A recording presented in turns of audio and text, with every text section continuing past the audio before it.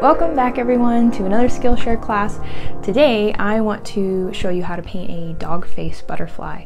And for those of you that don't know what a dog face butterfly is, I recently learned about this doing some research on state insects. Apparently states have state insects, kind of like a state flower, things like that.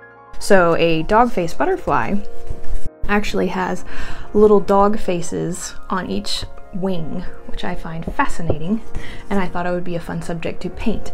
Also in this class, I want to show you a little bit about how I created a shadow effect with this butterfly and how you can create a shadow effect on your own using some simple at-home materials. So if you've always wanted to learn how to paint a butterfly, I will give you the skills to fly. Let's go.